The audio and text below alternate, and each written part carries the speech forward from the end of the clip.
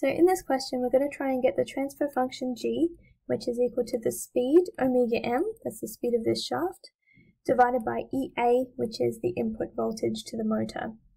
So we're going to go through 3 steps. The first one is going to be analysing the electrical part of the motor. The second bit is going to be putting in the motor constants. And then the third bit is going to be analysing the rotational system on the end.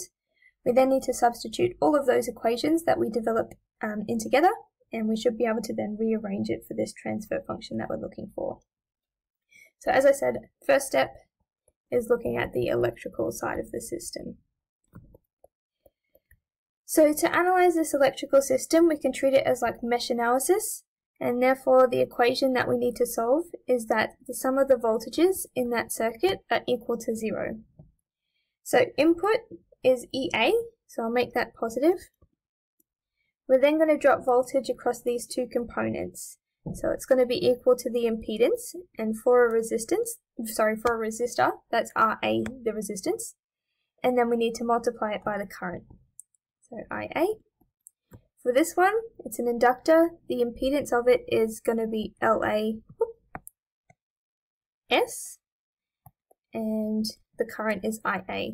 So basically, the voltage dropped through this component is proportional to the rate that the current is changing, the derivative with respect to time. That's why we end up with an S in here. And the last one we're going to drop across is the motor itself. So that's going to be minus VB. So that's our first equation. The next step I'm going to do is to substitute in my motor constants.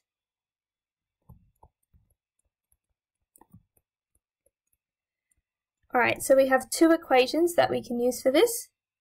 So the first one is that the torque out of your motor, which I've already labelled here, is equal to KT, which is the torque constant, multiplied by IA, which is the current, again, running through this circuit. So to be able to substitute this back up into the other equation, we're going to need to rearrange it in terms of IA. So that becomes Tm on KT.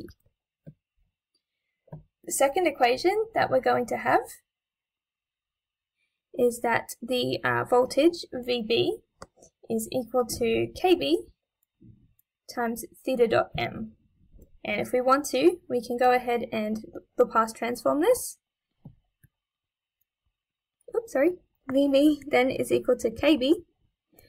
Transforming this, it becomes S theta m. 1 dot means we get 1s.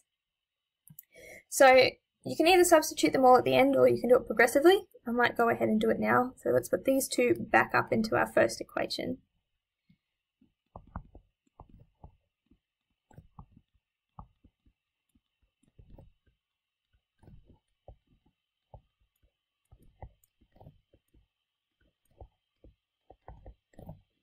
Alright, and I might factorize this a little bit to make it easier in a moment. So I'm going to put these 2 terms kind of together and take out the Tm. So what I'm going to get is RA plus LAS on KT in the bracket. If you expand that out, it should be those 2 terms. Alright, so to be able to keep going, we need our third equation, which comes from the rotational system. So for that, we're going to need to draw a free body diagram of our system. So let me do it over here, and then I will transfer it down. So taking out the body and marking on some things. So we've got torque applied in this direction, and that's the torque from the motor. We then need to assume a direction that this thing is going to rotate in, and I'm going to assume it's going to be the same way. So it's going to be J, the inertia, multiplied by the acceleration, or the angular acceleration, which is theta double dot m. Remembering this is theta m already marked in. And then we've got a damper that's applying a torque onto the shaft, and this is going to try and oppose the direction of motion and slow it down. So it's going to be the opposite direction. It's going to be d multiplied by the speed of the shaft, which is theta dot m. Alright, so I've just copied that down here, so we can keep going. And the equation that we need to satisfy for this free body diagram is that the sum of the torques have to be equal to J times theta double dot. So let's say that this is the positive direction. It doesn't really matter which one's which as long as you're consistent. So in this positive direction we have Tm. This is in the negative direction, so it's minus. And this part here relates to the other side of the equation. It's in the positive direction, so I'm going to put it positive in the equation. So now what I want to do is rearrange this. I'm going to leave torque on one side and move everything else to the other. And that's because they both have the theta term in them. And then what I want to do is transform this. So Tm is a function of time. When we transform it, it's going to become the Laplace of itself. We would capitalize it, except I already wrote it with capital. J is a constant, so it stays out the front. When we transform this, it's going to get an s squared times theta m. Again, this is the one that gets transformed. I would capitalize it, but it's theta. It's kind of hard. And same thing for this one. I should quickly mention that we're going to assume all the initial conditions are zero, so there's no initial displacement and no initial velocity and things like that to consider. Alright, so the last thing I want to do here is I'm going to factorize out the theta m. And that's what we end up with. So now what I should be able to do is substitute this equation back up in here, and it's going to eliminate Tm from the equation, and the only variables should then be Ea and theta m, which are directly related to that transfer function I'm going for. So let's sub it in.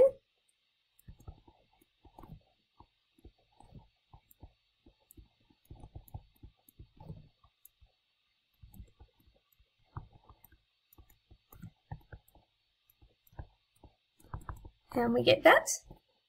Now what I'm going to try and do is move the two things with theta to one side and leave Aa where it is. And at the same time I'm going to factorize out the theta m. Oops, sorry, I missed the j's.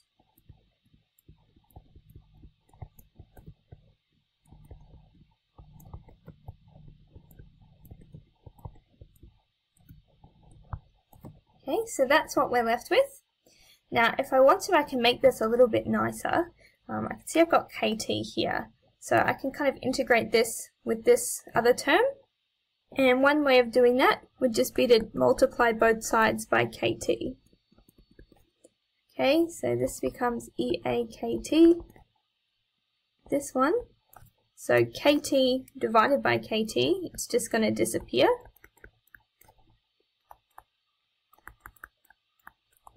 And then kbks times kt, we end up with that. So that looks a little bit nicer. And remember the transfer function that I'm going for, if we scroll all the way back up, was omega m divided by Ea. And we're going to be able to relate omega m back to theta m quite easily. So at this point in my process, what I'm going to try and solve for is theta m divided by Ea.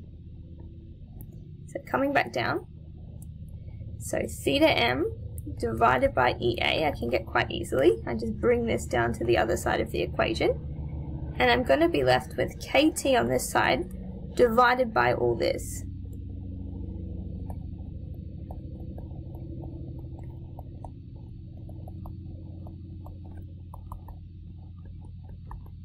Okay, so now the last bit is to try and change this. Instead of theta m, I want omega m.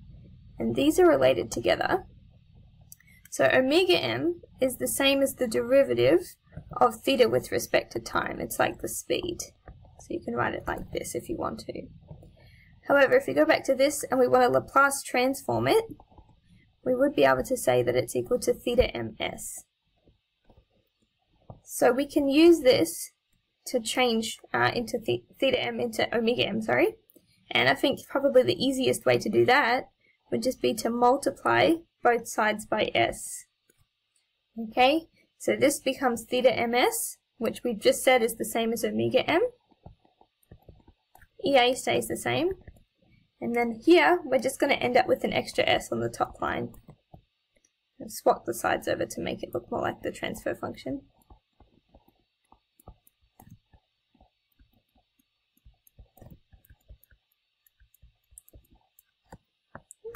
A bit bigger. Cool.